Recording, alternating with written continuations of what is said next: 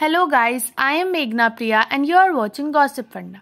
In this video, we are going to discuss how to turn your screen on or off without using power button.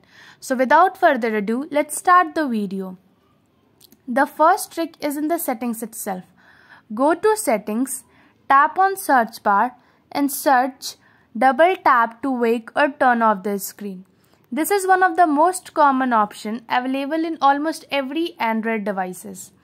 After turning it on, all you need to do is to double tap on your screen to either turn it on or to turn it off. Now the second trick is again in the settings itself. Go to additional settings, click on quick ball and turn on the quick ball options. Now you need to select shortcuts that you'll find in your quick ball. Since we need to lock our phone and to get the power button options, you have to select the shortcuts accordingly. As I have selected, long press the power button and the lock option. After selecting your shortcuts, click on your quick ball.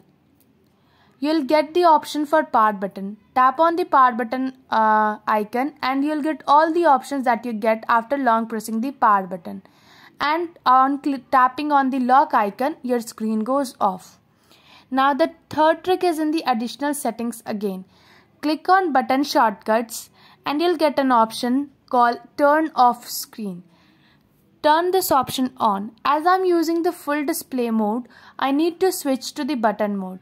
And if you are not using the full display mode, you do not need to do that. After switching to the button mode, I need to choose the one among the three options and the thing is done. Now the fourth trick needs you to download an app from the Play Store named OneShade. This app will help you to get all the power button options without pressing the power button. Install the app and once the installation is done, open the app. After opening the app, you will get two options. One is for premium version and the other one is for limited version. We do not need to use a premium version for power button options. Go with the limited version. So to use this app, first you need to provide certain accessibility. Click on the off option. Go to the download services option. Click on OneShade and turn on the accessibility.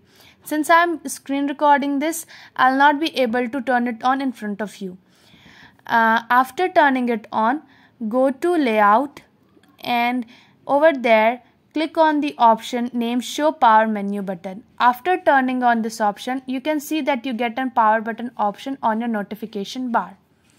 So this is all for today's video. If you want to know more about technology, coding and stuff, do visit our Gossipfunda blog and learn more facts and stuffs about this. If you like the video, give it a thumbs up, subscribe to our channel and do not forget to press the bell icon in order to get the future notifications. See you in the next video. Till then, bye bye.